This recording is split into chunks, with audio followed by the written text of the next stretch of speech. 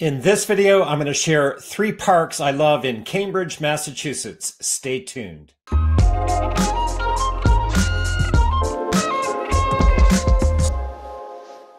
So there's so many great parks of all shapes and sizes in Cambridge, Massachusetts, which are well maintained by the city and enjoyed by its residents and visitors. And in this video, I wanted to share with you 3 that I'm particularly fond of.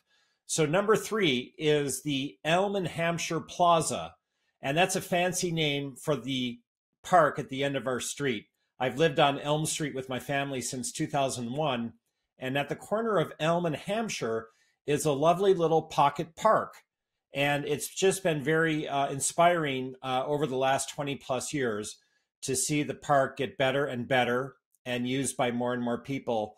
And it's just a really nice green space. So back in 2001, it was sort of poorly lit and not terribly well maintained, and a gathering place after dusk for people that made you feel a little uncomfortable sitting around and whatnot. And now, wow, it's just this wonderful green space that back in 2015 had a comprehensive renovation.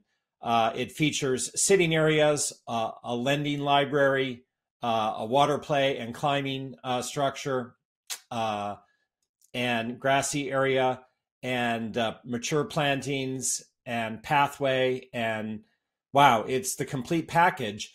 And what's really great is that people who live in the neighborhood are now using it on a regular basis. There's a group of families that have a standing play date here where they gather to be together, and the kids to play and the parents to catch up. And it's really something to see that in action. Living on the block, I'm going by it every day, coming and going to and from home. And I'm walking through it and riding by it. And it's just a real treat to have a small pocket park with so many nice features and so well maintained. There's a bin in the park, and I'm often putting any trash I find on the ground or nearby in it. And then the city's coming through and collecting. And they're also maintaining the park and doing the landscaping. And so it's just getting attention, and its use is wonderful. Can't say enough good things about the park at the end of Elm Street, the Elm and Hampshire Plaza. Number 2 on my list is Senate Park on Broadway, not too far from where Broadway and Prospect Street cross. And so the cross street for the park is Norfolk Street, where Norfolk and Broadway cross. And this is just perhaps like the perfect city park ever. It's not too big and it's not too small. Now, as it happens, since late September 2021, this park is now under comprehensive renovation.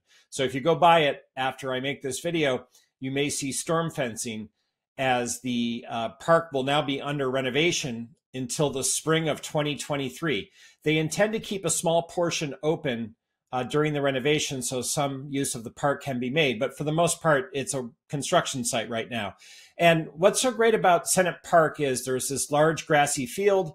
Yes, kids play soccer here and other activities occur, but it's just an open space that people might choose to use for a gathering, be it a picnic or meeting with a group of friends or throwing a frisbee. There's no rules and regulations on how you use a nice open green space, and Senate Park gets ample use. Well, it did before renovation, and it will after. There's a playing field, there's basketball courts, and there's a playground. And so the renovations that are underway will create an extended path to form a loop around the entire park. And that'll be a very nice new feature, I think, to make kind of the park feel of a piece instead of made up of distinct parts. There's going to be a new fitness station area, and they're going to renovate the existing basketball courts, and they're going to replant the field. I'm sure it'll be fantastic. I mean, it was a great park, and it will just be a better one with all the work planned. In the pandemic, in particular in 2020, in year 1 of the pandemic, I noticed how much more use people were making of the park, as it was one of the few places people could go. And it was really invigorating to see the role it played in the community. And I'm fortunate with where I live that I can walk to this park in short order. And I know I'm not alone in that many people in Cambridge who live near Senate Park make good use of it. So hats off to the city for investing in making this special park even better. And it'll be exciting come spring of 2023 to see how Senate Park looks when it's all done up and done over. And then number one on my list is Fresh Pond Reservation. And Fresh Pond is a wonderful resource out where West Cambridge meets Cambridge Highlands. And it's this wonderful body of water, a kettle hole lake, and around it is a 2.25 mile path. And so it's a great place to go to take a walk, which is how I like to enjoy it. Other people get out there for a jog. You know, people are walking their dogs, as it's allowed to walk your dog off leash at Fresh Pond. And some people like to ride their bike around the pond. But however you like to enjoy it, Fresh Pond is just a fantastic green space.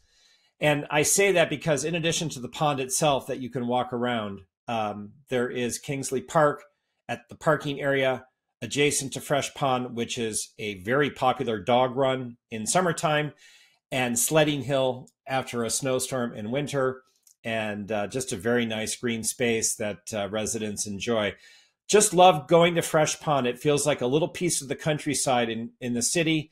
And when you're on the far side on your walk around Fresh Pond, you're adjacent to the golf course, the public 9-hole Tip O'Neill Fresh Pond Cambridge Public. And at that point in the walk, you know, you're pretty much away from the sound of passing cars on Fresh Pond Parkway, and you sort of just feel, wow, you can hear the wind in the trees. And if it's the golfing season, you can perhaps hear someone hit a shot.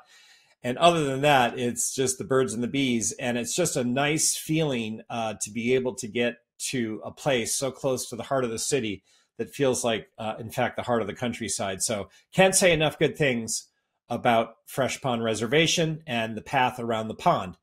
So those are 3 green spaces, 1 small, 1 medium, and 1 large. I love them all. One's close to home, one's not too far, and one is a short drive away from me. So I take advantage of enjoying all 3, as well as many other green spaces in Cambridge. Let me know your favorite green space with a comment below in the city. And as you give consideration to real estate in the city of Cambridge or neighboring Somerville, I welcome the opportunity to connect with you by text, telephone, or email. I've been a top residential real estate agent in both communities since 1999. My name is Charles Cherney. I welcome the opportunity to hear from you. Take care.